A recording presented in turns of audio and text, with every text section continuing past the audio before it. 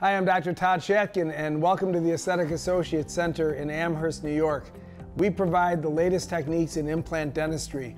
We utilize all different sizes and different shapes of implants to fit into your jaw. So whatever situation you may have, we can work around it.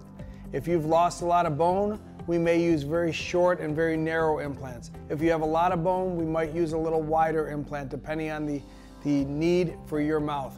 Mini dental implants is one of the things that I do every day, and it's a fantastic procedure where we can replace a single tooth or multiple teeth in one short visit.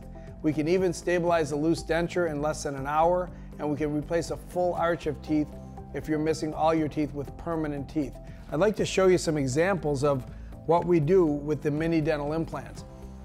Here is an example of an upper denture where we've been able to actually cut the palate out of the denture so that you can now taste the hot and cold foods that you weren't able to taste with a full denture covering the roof of your mouth.